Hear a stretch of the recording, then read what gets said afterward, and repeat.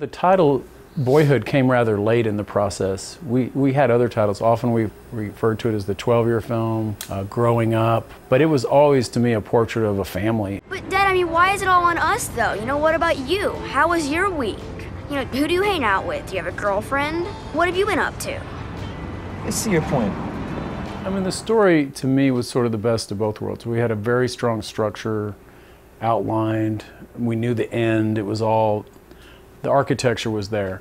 But then using all the time we were allotted, you know, we shot this over 4,200 days.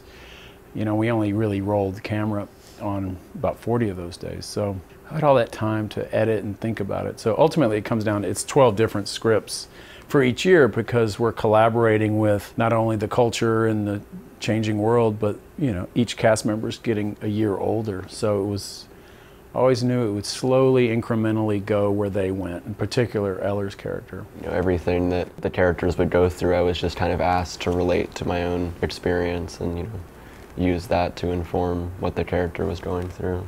But it was fun. As Ellar got older, he was just that much more of a collaborator by the end of the movie. But you know, let's say at least halfway through, you know, I'm working with him the same way I'd work with Patricia Arquette or Ethan Hawke. You know, we would talk about scenes. Oh, there's a campfire scene between father and son. What are we talking about? You know, the whole Star Wars reference was something he was actually thinking a lot about at that moment. So we made the scene about that. You think they ever will make another Star Wars?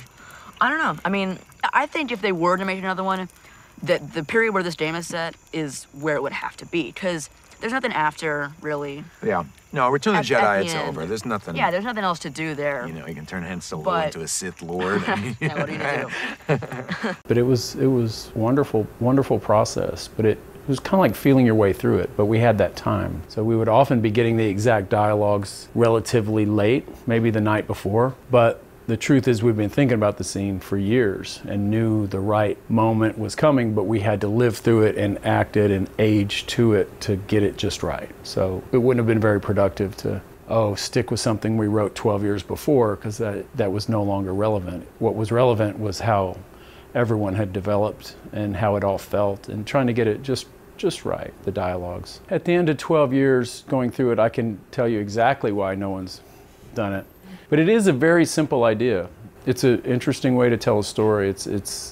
I think in narrative filmmaking, there's still a lot of possibilities, particularly in the area of time and storytelling, that there are new narratives to be told and stories to be, you know, rendered in interesting ways that aren't typical. But I know why no one's done this. It's kind of a leap of faith. Documentaries are one thing, but to kind of control the elements and do that, it was something else. But you know, if this triggers anything in anyone to take on a story like that, I think that would be great. It won't be exactly this, but it'll be some version of this. That's how things move forward, you know. I hope people would just kind of have to relate it kind of by definition to their own lives, their own relationships with their siblings, with their parents, with their children, if they're parents. So I just think it's kind of, it wants you to be examining your own life.